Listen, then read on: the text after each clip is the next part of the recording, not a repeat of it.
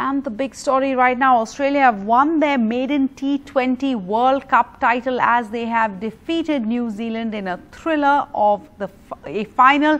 Rika Roy was monitoring and enjoying that game thoroughly. She joins us. So Rika, they already have 5 ICC titles, but this one still is special. This one is very, very special indeed for the Aussies, for the men in green and gold, because this is their first T20 World Cup title, and this is also the first T20 World Cup that goes to the Southern Hemisphere, because all the other teams, 5 teams who have won, are from the Northern Hemisphere. This is also their 6th ICC title. It's pretty special because this has come after a long time of Australia being underdogs. It is not very often that Australia enters a tournament of this magnitude as the least favorite team.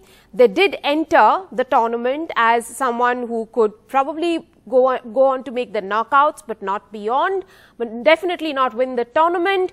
But they upstaged all the predictions, and tonight, after New Zealand made 172 for 4, they just finished the match off in 18.5 overs.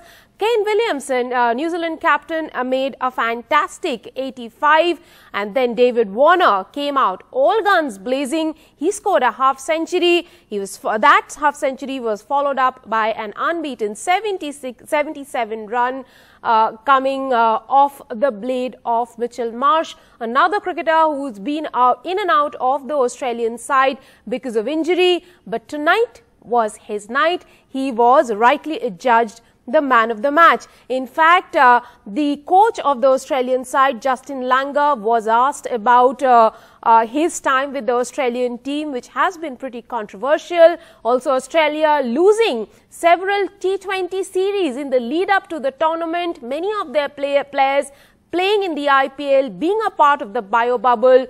All of those stories will now be put to bed tonight, with them becoming the world T20 champions.